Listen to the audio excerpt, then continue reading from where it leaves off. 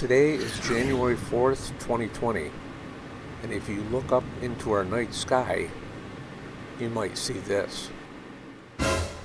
The American company SpaceX is launching thousands of these mass-produced small satellites to provide internet access. Now, as of November 2019, they've deployed 122 of these satellites.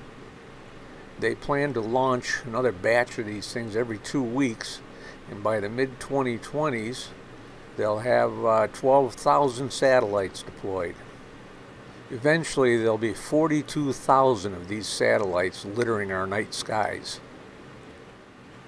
Now, over in the Netherlands, there's a satellite tracking station, and this SatTrackCam station tracks these classified objects, meaning spy satellites.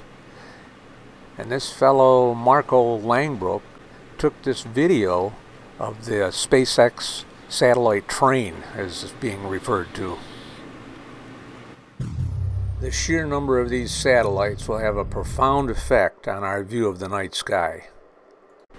Astronomers all over the world are voicing their concern with the SpaceX satellite project. And if you've got a small telescope at home, you might want to use it while you still can, because once this Starlink is completed, those telescopes could very well be useless.